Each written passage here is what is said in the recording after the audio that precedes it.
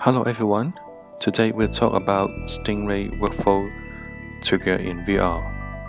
And I'm Kim Viku, Technical Manager, Media and Entertainment, Hong Kong, Taiwan and South China. Today we will introduce Flow with White Trigger, and there is an interface called Level Flow. We will introduce some flow nodes and connections. And also we will show you about some nodes properties and how to share to your colleague. And besides the level flow, there will be a unit editor for the objects. So some flow will be dedicated, applied to the objects. In the following, we will prepare an animation with Story Editor for the foundation as an exercise. We will apply external event trigger with Boolean for the vibe control. And also for the user feedback, we will have a node called Highlight to notify the user when they touch the objects. And we will show you how to deploy the VR project too. First of all, we talk about Level Flow. Level Flow is an interface that is a visual programming interface. And actually, you don't need to write script and program. All you need to do is call the nodes and connect them together, become a game logic. So here we show you how to use flow as below. In the top left side, you will have a level flow interface, and you can call the flow nodes by right-click the mouse and select in the catalog. Like input with keyboard buttons, you can use this node to connect to your keyboard to press some trigger inputs. And also we can set some Boolean variable, and those for the collision detection for your vibe control for the logics. And also there's some like conversion like pneumatic to string. This is about change your pneumatic number into string to display in the screen or other use. When you press a tab on the keyboard, you can directly type in the level name, and they will have a list of the level nodes for you to call out. So these two ways show you how to call the node on the level flow interface. Then you can connect them together with the color with the same nodes.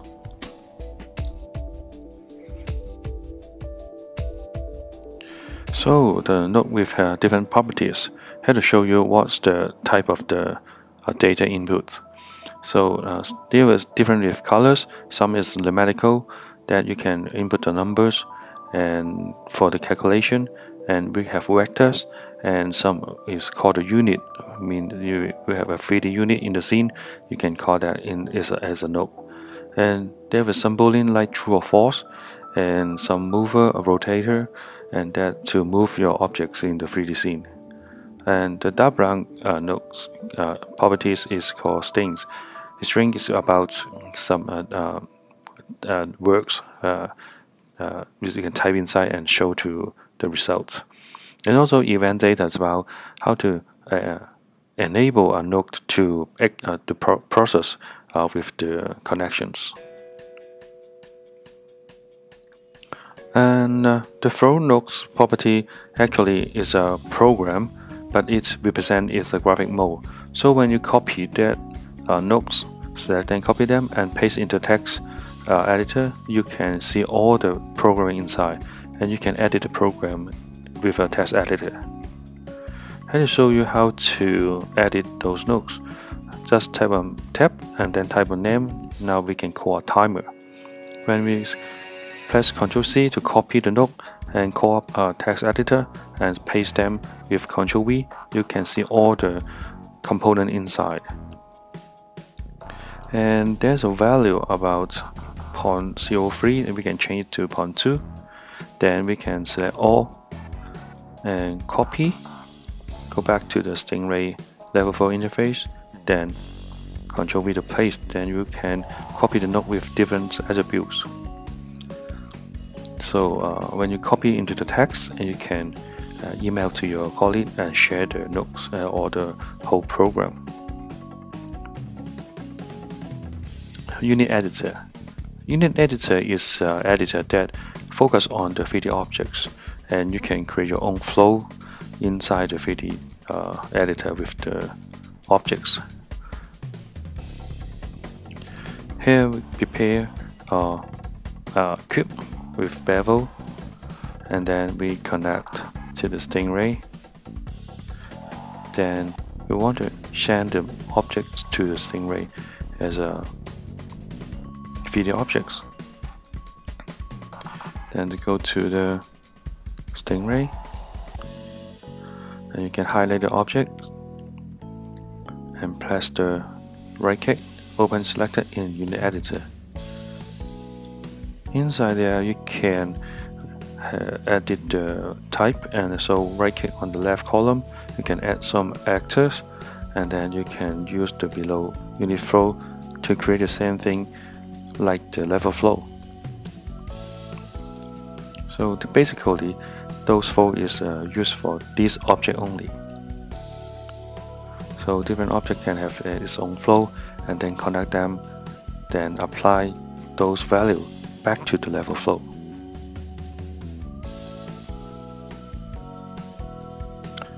Alright, so we are going to create a basic scene for VR.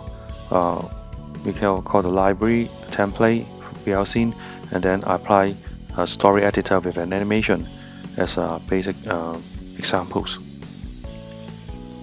Now you have a 3D scene in here, then we new on level. I'm going to save some time, so that I go back to the model and go to the room. There's a library called a room that I can drag and drop to the 3D scene, become the background. I type in the value on XYZ into 0 and paste it into center. And I need some nodes function in the right hand side, so we go to the right column, create, and below that there's a little people there. Just drag and drop on the 3D scene. This one will help you to locate the head mount device when it's start up. So I type the 0 minus 7.5 on that location. Then when you play the button, then it will call your head mount devices over there. And I also prepare a object in Maya. I want to this cube with texture and shader sent to the Stingray scene. So we connect them. And I want to move the object around. Actually, I'm linking the camera between Maya and Stingray. So I move up a little bit and exactly want to place a position inside Stingray. So I type a -2 and then select this object and send to Stingray. So the cube will be located at -2 in the Z-axis on Stingray, exactly the same position as Maya. Alright, at this moment I want to have some highlight on the object, so I want to place a light on the top of the object. So go to create and select light, click on the light and click on the 3D scene and right click to finish it, and then I pull up the light on the top and change the attribute into a spotlight. Then I adjust the position a little bit, rotate to point to the my object and position it better with the position.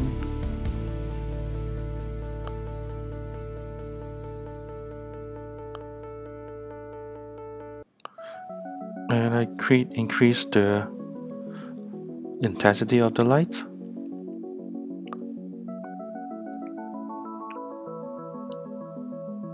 And also increase the penumbra and the distance of the light. Alright.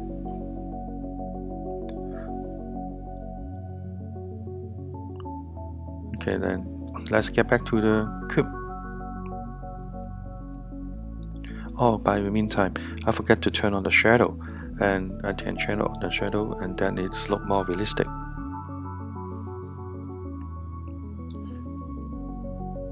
Alright, so I now select the object, and then I want to create a story editor to create an animation. And then by the object selected, I just press on the plus button and add it into the story. The story may be confused, so I rename it into stone, and then select the object, press on auto and keyframe,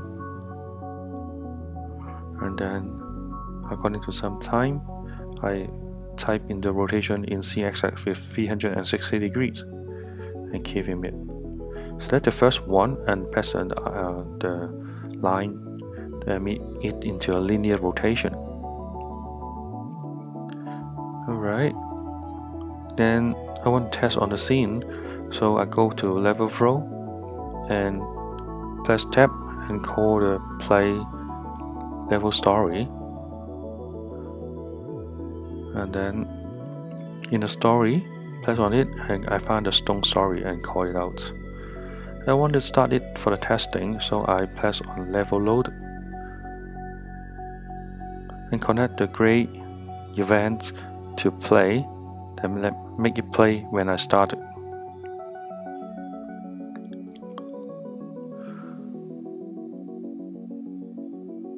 Alright.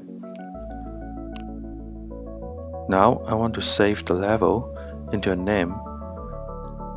So the location will be inside the content, level, and put a name on it. Maybe level 1, save it. So when I want to deploy it, so I go to Access Browser, find the location called script. Alright, and there's Lua. Double click the project to open a text editor. In the line 11, the default is relearning, so we change it to the flow one to create the flow one as an output program. The following will be called deployer menu. First, I have to locate the output directory, so I go to the flow project and make a new folder called output. Press OK when done, and then I put the name on the title. This is actually the program name. Then press on the deploy button.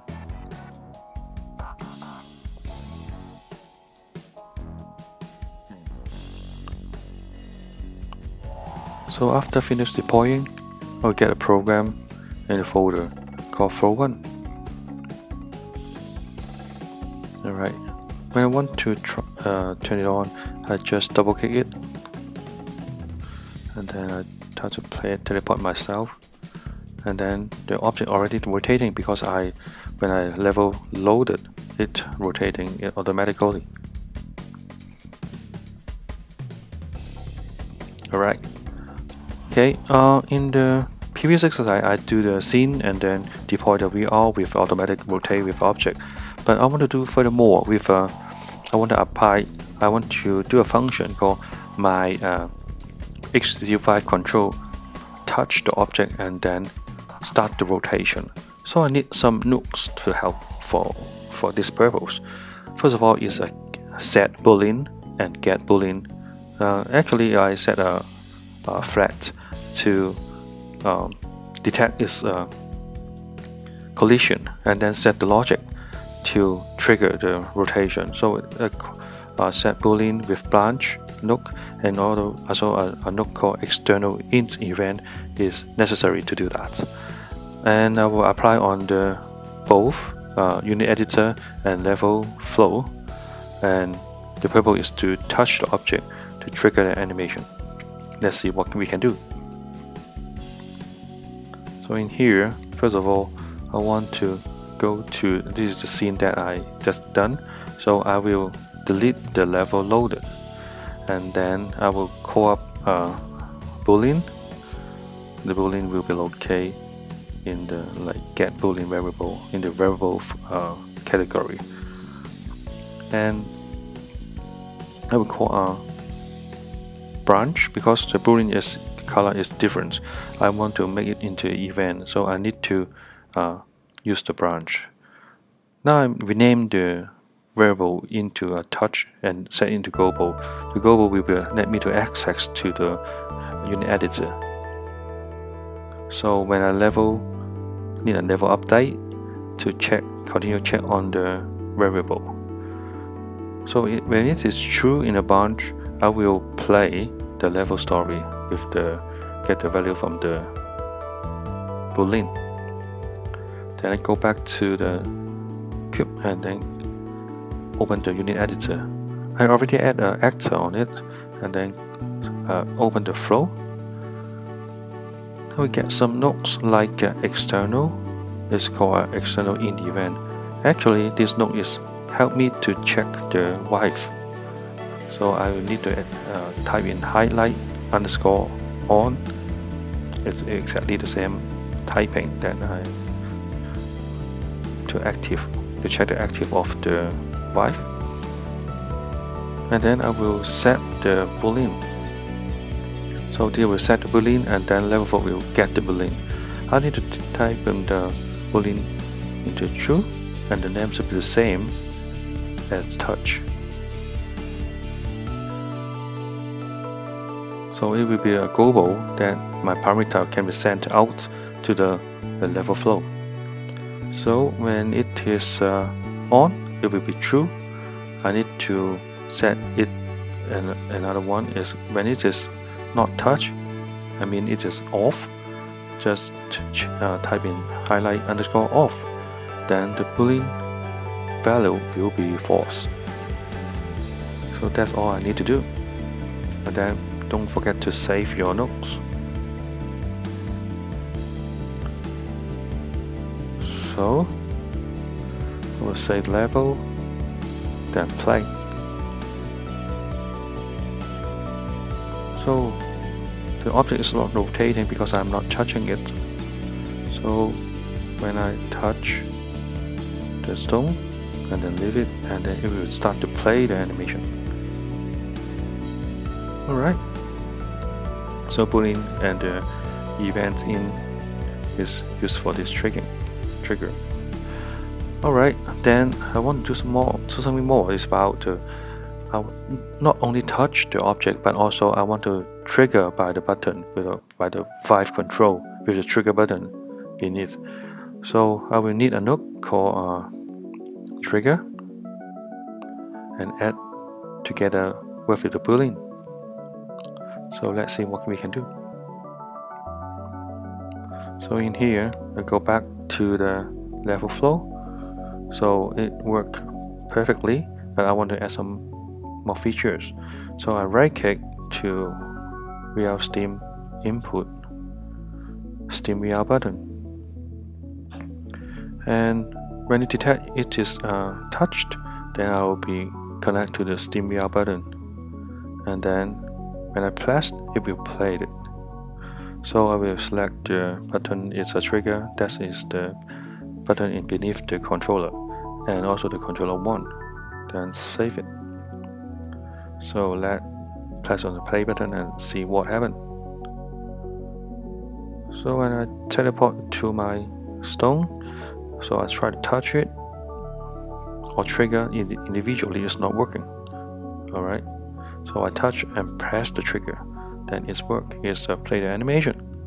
So it's done, then I can touch and do something. Alright, and sometimes we don't know did I touch the object or not. So there are some user feedback is necessary to notify the end user that I already touched the object on with some indication. So there's a node called set unit highlights. It's actually give a user feedback on the screen to highlight the object. So I go back to the stone and call the unit editor and go to the flow. So this is when I touch it, I set the boolean, and I want to add some more set highlight within. So I right click, go to the project, something called SteamVR Set Unit Highlight. Alright, so let's move down a little bit and then drag it down. Alright, then I go to connect the alt into in, highlight it first and then set the boolean and delete the original connection. So the alpha will be on, set to 1. The color is something RGB, you can test it for yourself with free value.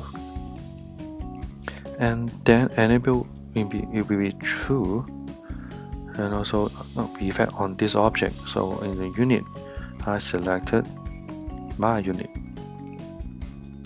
So it will be the same if not touch. So I duplicate this highlight and then drag it down and connect to the external event out to the highlight in and then into the set boolean.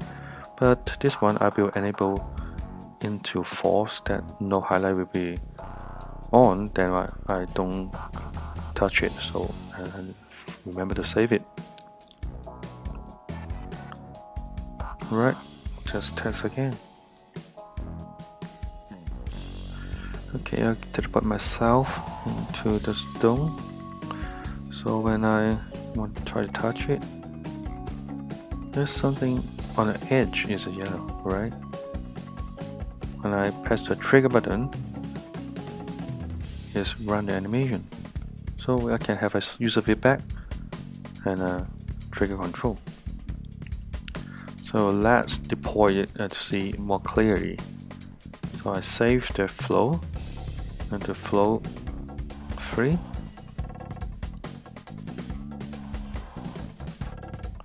And go back to the script, Lua, go to the project, double click, open the text editor. In the 11th line, change the flow free and then save it. And afterwards, set the location of the deployer into the output folder and type a name in flow free, then deploy. Then I will try to run it in full screen. Alright, go to my stone. So when I test on it, when I touch it, it's highlight. If I don't touch it, I trigger it, it won't work. So I touch it and trigger, it's work. Awesome.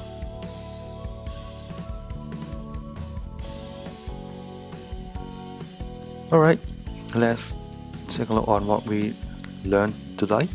And first of all, we will introduce flow and flow nodes with node and connections. And also we have some property in the nodes and know how to share it with copy and paste in the text editor. Each object can use the unit editor to create its own flows. And we can use story editor to do simple animation. And we apply external in event boolean for the 5 touch for the activate the animation or do something. And also we can use a trigger wipe button and the boolean together and touch it and then trigger it with a button. And also we can do some better user friendly with a feedback highlight object for the user for better experience. You know how to deploy a VR project. That's what we've done today. So what next? In the next lesson, we will talk about how to don't only use a trigger, but we can walk to an area that the area will detect your head mount devices and auto trigger your device or trigger the animations, something like that. Alright, that's all for today. See you later. Bye bye.